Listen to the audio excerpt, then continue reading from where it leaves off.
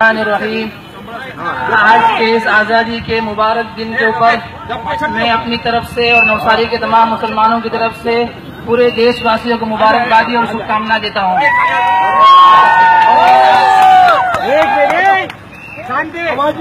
आज का ये मुबारक दिन और पवित्र दिन हम सब के लिए ये सबक और सीख देता है कि जब भी हिंदुस्तान के अंदर हिंदू मुस्लिम एक साथ में मिलकर चले हैं तब हिंदुस्तान आजाद हुआ है।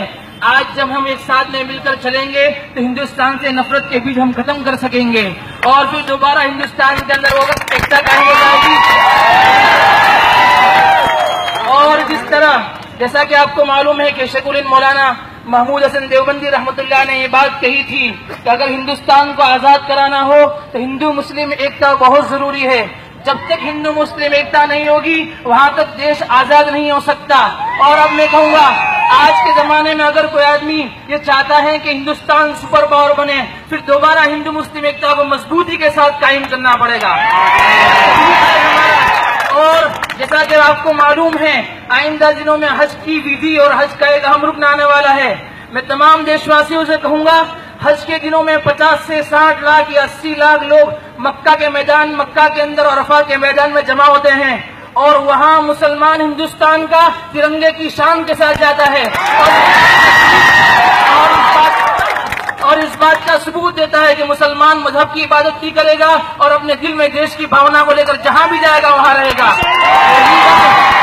आज के जैसा कि आपको मालूम है कि पिछले दिनों में जो कुछ भी हिंदुस्तान ने तरक्की की है हिंदू मुस्लिम एकता के साथ तरक्की की है और आज भी हिंदुस्तान तरक्की की राह पर तभी आगे बढ़ेगा जब दोनों मजहब वाले कंधे से कंधा मिलाकर चलेंगे। इसलिए आज के मैं एक वाकया सुनाकर अपनी बात को खत्म करूंगा।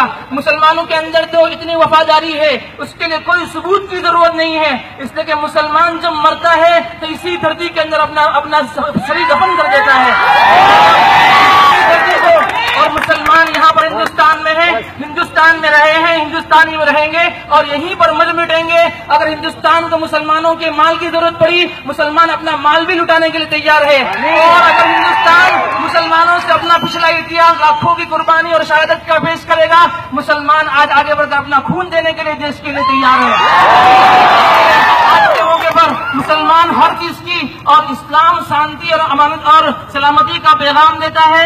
मुसलमान कभी अत्याचार कर ही नहीं सकता है, इस्लाम शांति का पैगाम देता है। इसलिए आज के इस दौर में मुसलमानों के अंदर हिंदुओं में यूनिटी पैदा हो जाएगी, एकता पैदा हो जाएगी तो देश भी तरक्की की राह पर चल पड़ेगा।